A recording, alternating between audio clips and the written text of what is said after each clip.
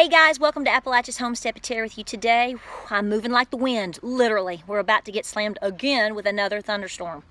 Lots of rain going on right now. So let's talk about Livestock Guardian Dogs. Guys, I get a lot of requests to make videos about Livestock Guardian Dogs. And I'm going to be completely honest with you as I'm out here with Miss Cora and Mr. Peaches. I am very guarded, no pun intended, in terms of doing videos on training. The reason being is because these dogs take very specific training. I also want to refer you to the experts for that information, okay? For obvious reasons, okay? What if I mess up? I don't want you to mess up. So I want you to go to the Facebook group Learning About Livestock Guardian Dogs, or LGDs, okay? I'm going to put a link below. I've done it before. I'm going to do it again. The creator of that group is Miss Anna Abney. She's come to the Great Appalachian Homesteading Conference, and she is so excited about teaching, guys, because she wants to get the right information out there, guys. There's a lot of bad information. I'm not going to even try to sugarcoat it, okay? There's bad information. There are individuals that are telling you that what they have and what you have is a livestock guardian dog. They're telling you that your golden retriever slash lab slash, black and tan coonhound with a little bit of Great Pyrenees is a livestock guardian dog. It's not. I didn't set the rules. I'm just passing the information. That doesn't mean you don't have an awesome dog. Doesn't mean you don't have a great pet. Doesn't mean you don't have a dog that could jump into the rescue on an occasion. I get that. But in terms of it technically being a livestock guardian dog, you need to look at the referred list of animals. And you need to understand why they are livestock guardian dogs and maybe why you're mixed breed. I've got a mixed breed in here. I've got a pit bull. I've got in here a black and tan coonhound, and I've got Mr. Buddy Bop, and he's everything under the sun. None of them are livestock guardian dogs. I'm not offended by that fact, and neither should you, okay? This is to give you the right information so that you know how to study and train these animals. Because I'm going to tell you what. You can understand something to a certain level or believe somebody, but until you go through the walk of going, okay, so I've got a Great Pyrenees puppy, or I've got a Central Asian Shepherd, or I've got an Anatolian, whatever. And they're all puppies, okay? And they're all young dogs. And they go through different phases. But I'm going to tell you right now, when they hit about the 2.5 mark, like I am seeing right now with Cochise, man, when that light switch comes on, it is all business. You better have had an awesome foundation of understanding what you've got and a killer understanding of how to train this animal for multiple reasons. That is for your safety, for your poultry and your livestock safety, for your children's safety, and for liability purposes. Again, that's why I refer you to the group, because these folks are experts. Jan Donor has a great book out called about farm dogs, and she breaks it down. I've talked about it before. I don't care where you buy it, okay? I'm going to put the link below. If you don't want to click on that link, hey, more power to you. Just know I saved you a hospital bill or saved your line of poultry or whatever, because the expectations of people is at times unrealistic, okay? You have to work with these animals a lot. You have to really know how to stand firm with these animals in a very, very particular way. You have to understand how their mind works. Okay, how it shifts in terms of it being a 12-week-old puppy, a 7-month-old puppy, a 1-year puppy, a young dog, to even what happens from when it's spayed or neutered, and then you shift over into more of an adulthood. Guys, you got to get it right. Okay, so I'm just saying we're being very particular with Cora. Cora is an Anatolian Great Pyrenees mix, you know that. Cochise is a full Great Pyrenees. I've never worried about Cochise. He is very loyal to me. We have done a pretty good job, as you've probably figured out. But I want you to know that it's not like training other dogs. And I want to give you some heads up. You really need to understand that you can't just put these animals out there. You're going to have to take the time for training. I'm beating a dead horse here, I know. But you have to understand that you also need to...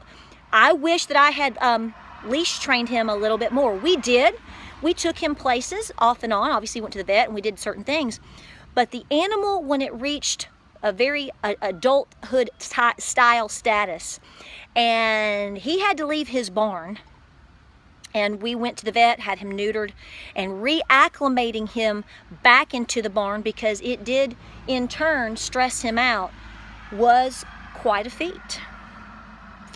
And you know, I think, and I talked to Anna about that, and she said it's stress. He, you know, he came out of his barn. He came away from his domain.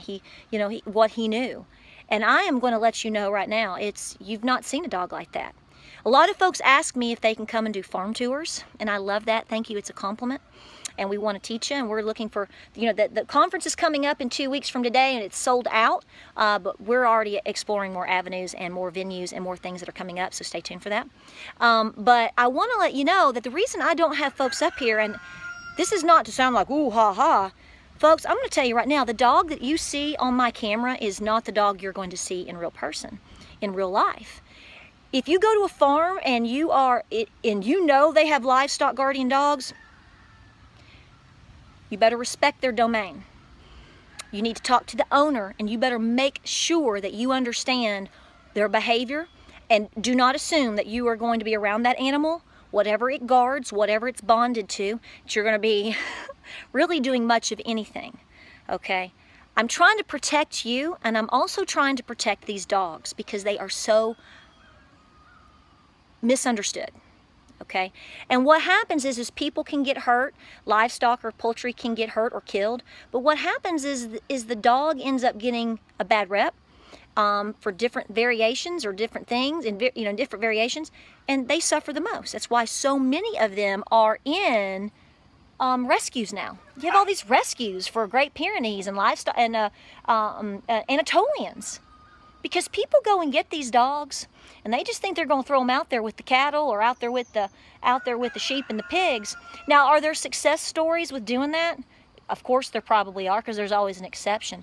But you have to work with these animals, and they've got to respect you. It's not like you're the dog you got in the house, y'all. I'm just saying right now. So we are really working with Cora, and I have learned that I really want to acclimate her very seriously to a larger scale of my farm.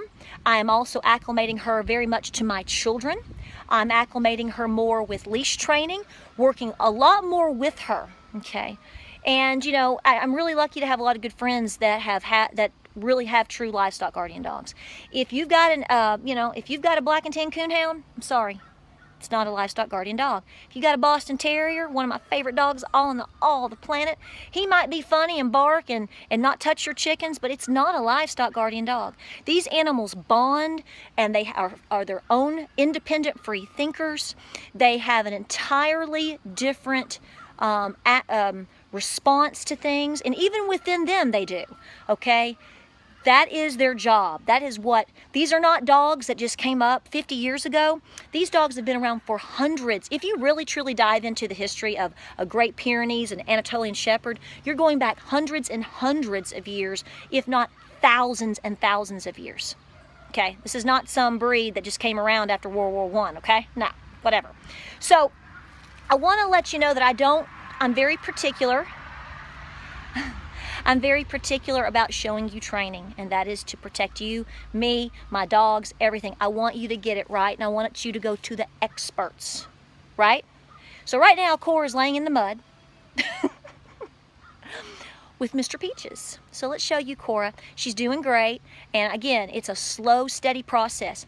It is a time process. I tell people when you get these animals, as the LGD group will tell you, you're a good solid 2+ years of training. Okay, and you have to be, you know, really with it. So I want to show you Cora. She's muddy. You shouldn't expect any less. We'll see you in 2 weeks at the conference. We're so excited to see you. It's going to be a great day.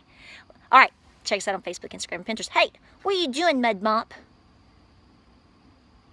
She's very serious. Let's show you. Sit. Sit. Good girl. Come here, let's talk. Good girl. Good girl. Thank you. Oh no, thank you, Muddy Mop. Sit. Yes, good girl. Come on. Good girl.